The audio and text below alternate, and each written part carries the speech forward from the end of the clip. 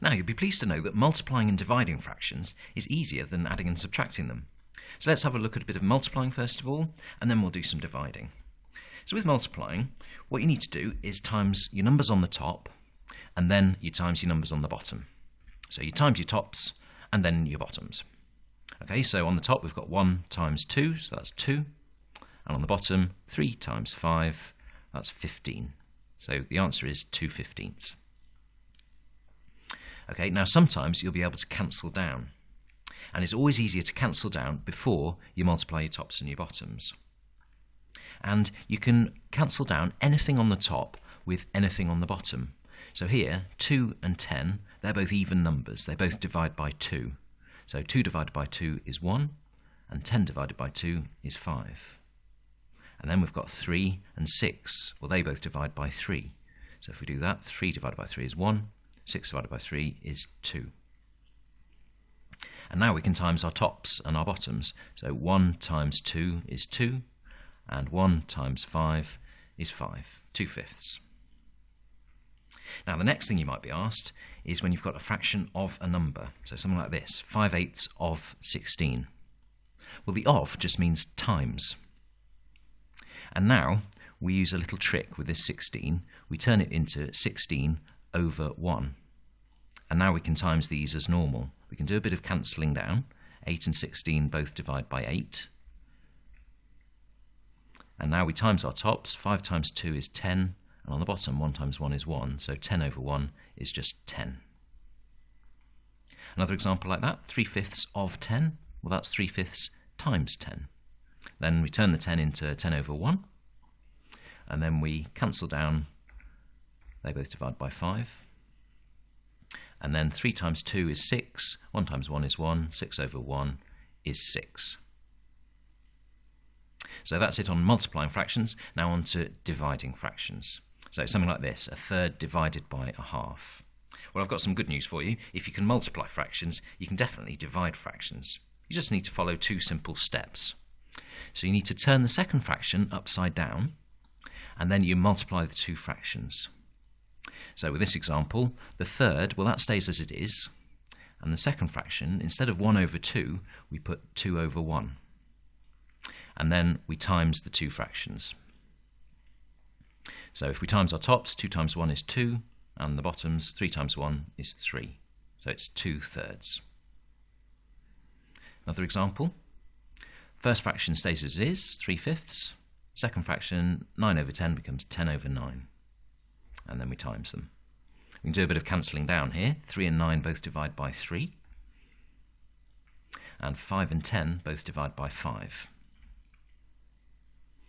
Now times our tops again. 1 times 2 is 2. Times our bottoms, 1 times 3 is 3.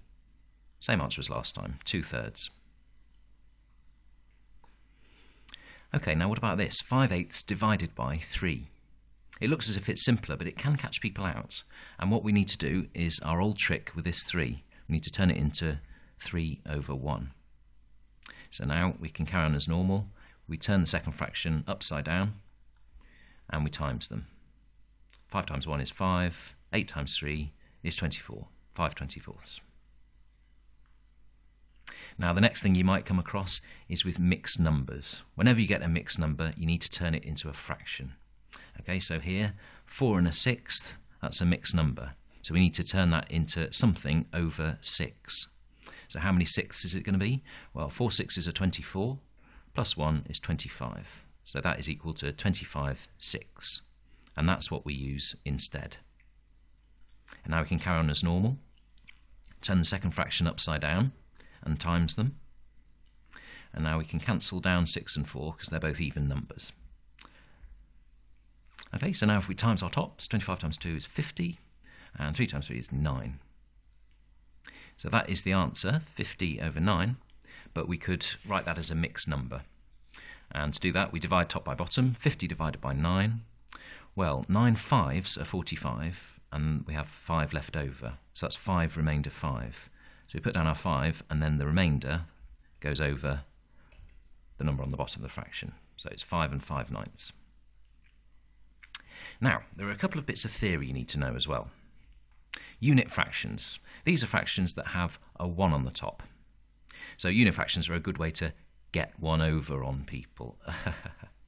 So if you times by a unit fraction, that's exactly the same thing as dividing by what's on the bottom of the fraction. So timesing by a half is the same as dividing by 2.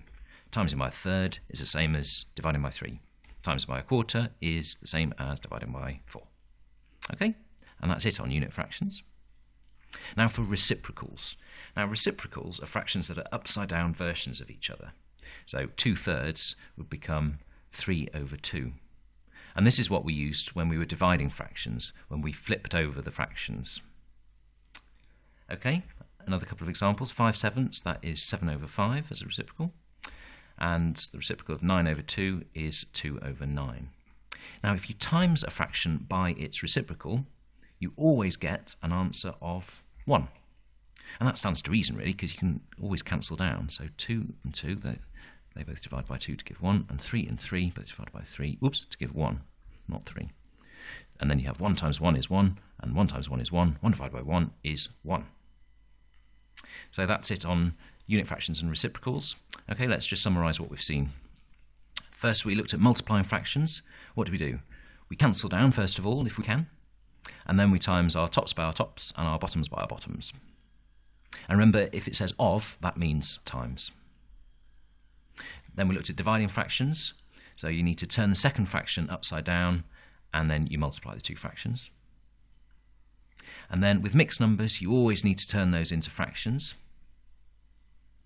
And then there were unit fractions. So timesing by a unit fraction is the same as dividing by what's on the bottom of the fraction. And then with reciprocals, they're upside down versions of each other, and if you times them together, you always get an answer of 1. And that is a little bit of maths magic for you. So I suggest that you go and have a look at the exam question while all this is still fresh in your mind.